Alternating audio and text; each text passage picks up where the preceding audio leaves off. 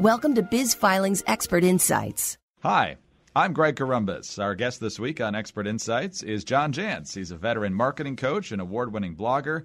He's the author of Duct Tape Marketing, and his brand new book is The Self-Reliant Entrepreneur, which you can find at selfreliantentrepreneur.com. Today, John joins us to discuss the 7 steps to small business marketing. And John, thanks so much for being with us.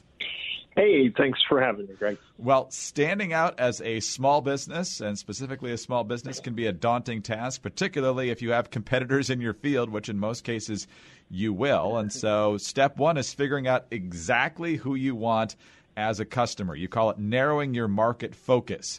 How do you do that? A lot of times businesses are of the assumption if I'm a remodeling contractor that anybody has a home is a customer, or if I'm an accounting firm that anybody who has to do their taxes is a customer. And what we find if we're in business for any amount of time is that there is probably a narrowly defined ideal customer, one who values what you do, that goes through your process, that has first off the problem that you're great at solving and the means to pay for that problem. And that's not everyone. And so figuring out who that is and then building your business and your messaging and your story really around attracting them and addressing the problems that they have is just step number 1.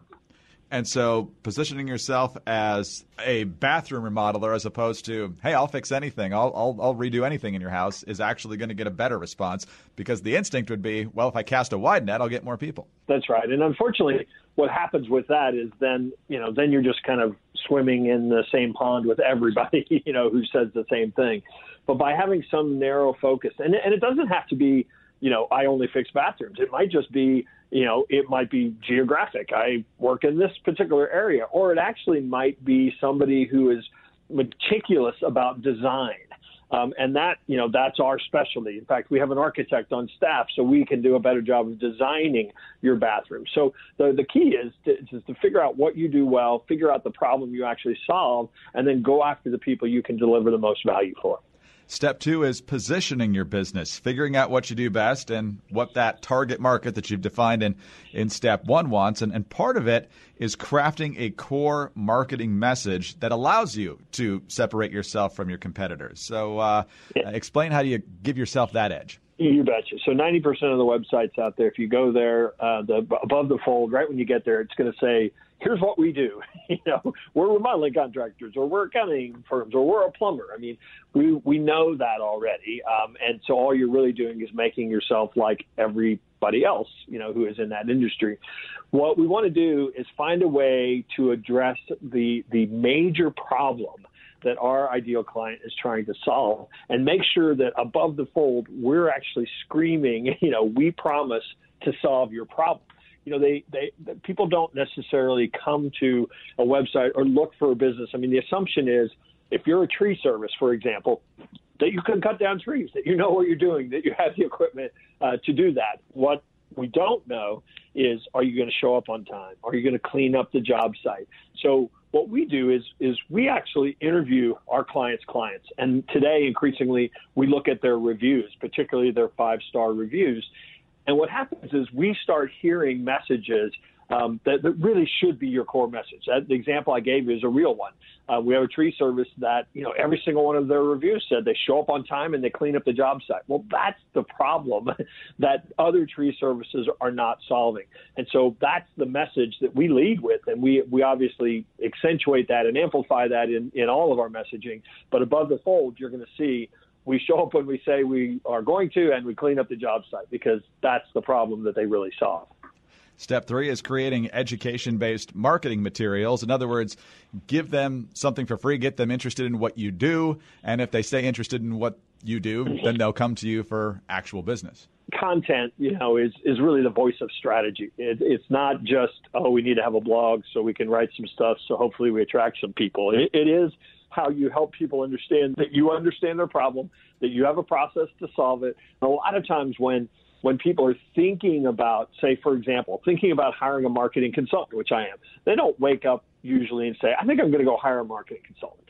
They start by saying, why are my competitors showing up ahead of me? How come I'm always competing on price? They're looking for answers to the problem, and we have to actually kind of lead them to the fact that, hey, a marketing consultant with a system like ours can actually solve your problem. But we're never going to get that chance unless we gain the trust in order for them to say, yeah, these guys are different. Step 4 is never cold call, and it seems a little bit like step 1. In other words, you want to narrow your focus. In the beginning, it's figuring out who your customer is. And this one, it's don't advertise or market in a broad way. Figure out, again, who your customer is and figure out a way to entice them. So just putting out the hey, we do this ad isn't going to be as effective. So how do you tailor messages where people understand that, yes, this niche is exactly what I need right now? Well, so the idea behind never cold call, I mean, obviously, ways in which our prospects buy today is the biggest thing that's changed. I mean, they don't have to listen to our messages. They don't have to take our phone calls. They don't have to have their doors open to us to come walking straight in. I mean, they are in control and in charge of kind of how they interact with anybody that's really trying to sell them anything. So the idea behind that is really more along this idea of trust. So never cold call, certainly, having somebody search online and find that customers are saying great things about you is an aspect of that.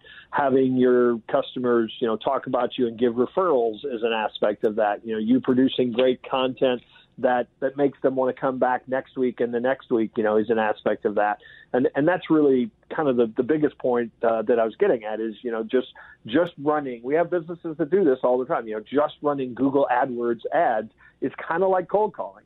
You are going to get a percentage of the folks who have an immediate need maybe for what you do, but you're not going to get those, what I think are probably more ideal situations and customers where they're going to come to know, like, and trust you and ultimately become advocates for you. Step 5 is earn media attention. Essentially, find out who the journalists are that cover what you do and be available to be a source for their work, whether it's TV or radio or print or internet or whatever it is. In some businesses, that obviously is fairly easy to do. If you're a doctor and it's flu season, you could be a source for someone in the media. If you run a craft shop, however, there's not necessarily major news stories that deal with that. So if it's not something that's often in the news, how do you nudge your way in there? Today, and again, some of these steps, are universal, but they have evolved. Today, a huge part of earned media is social media. Sharing good things on social media, having things to say that people want to share, having great content on your website that people want to link to, is an important part of that idea of earning media. So it's not just the traditional publications. A lot of the traditional publications are slowly dying and going away.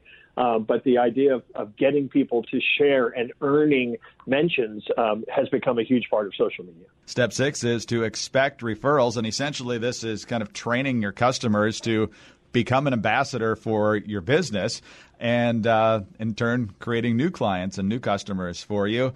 How do you get your customer in that mindset? Obviously, you have to be referable. They have to have a good experience. I mean, that's, hopefully that goes without saying.